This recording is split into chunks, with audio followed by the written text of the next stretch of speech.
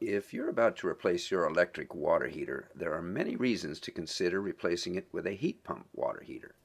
Heat pump water heaters use a small amount of electricity to move heat from the surrounding air to the water, and therefore can deliver hot water up to 2.5 times as efficiently as a common electric resistance water heater.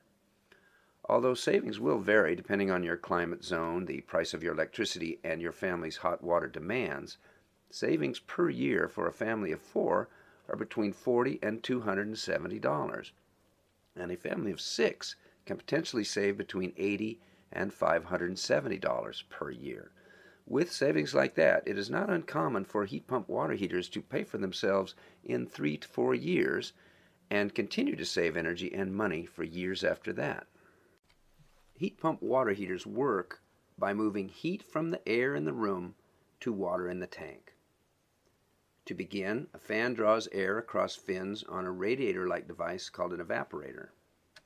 The heat in the air is absorbed by vaporous refrigerant flowing through the evaporator.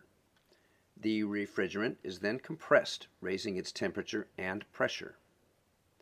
As a hot gas, the refrigerant then flows through the condenser where it transfers its heat into the water inside the water tank. The refrigerant changes state from a gas to a liquid as it goes through the condenser and flows back to the evaporator to start the cycle over again. In the building's water system, cold water gets cycled into the bottom of the tank where it absorbs the heat from the refrigerant and exits near the top of the tank as hot water.